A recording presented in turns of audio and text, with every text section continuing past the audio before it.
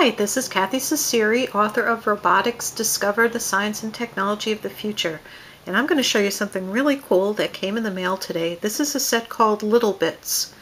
I saw it at Toy Fair in New York in February 2012, and they sent me a sample kit, and I opened it up and played with it, and I'm going to show you today what it does. It's really, really cool. As you can see, it's a pretty simple set. It's actually a bunch of electronic parts. It's got sensors, it's got switches, it's got a battery, it's got a motor, and all of these pieces connect with magnets. So there's no soldering, there's no programming, and it takes about 2 seconds to get started. I'll show you how it works. We've got a 9-volt battery, a little bit of juice, and a connector for the battery. So that just snaps on like that. And then we've got our microprocessor right here, and that just snaps in like that. Now there's a little tiny on-off switch there, and I'm just going to flip it on, and you can see an LED lights up. Now the next thing you want to connect is one of these pink pieces here.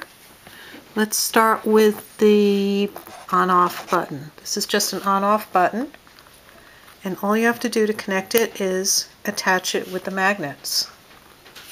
Now let's hook it up to something. Let's hook it up to another light. There's an LED light here, and we just attach it like that. And now watch what happens when I press the button. Light goes on. So you've built a circuit in about 15 seconds.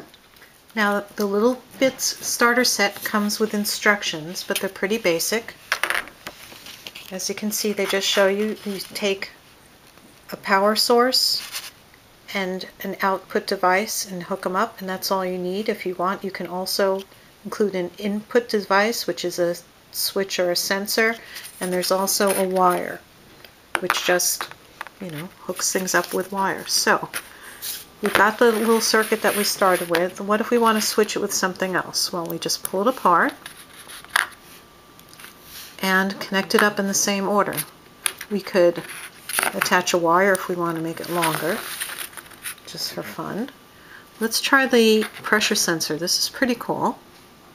And the neat thing with the magnets is you can't attach it the wrong way, as I was about to do, so we'll attach it the right way. There it goes. And let's hook this thing up to this little vibrating motor right here. So here's a little vibrating motor. We're going to attach it. It's not doing anything, but when we push the pressure sensor down, it starts vibrating. And I pick it up and it stops. Vibrates and stops. Now let's put a different type of output device. We have a bar graph here. So you can see there's a number of lights and some numbers, and it will tell you how much pressure is being applied. So watch this. I press it down, and depending on how hard I press it is how many lights light up.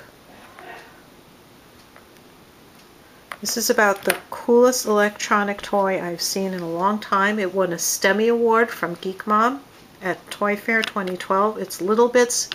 The website is littlebits.cc.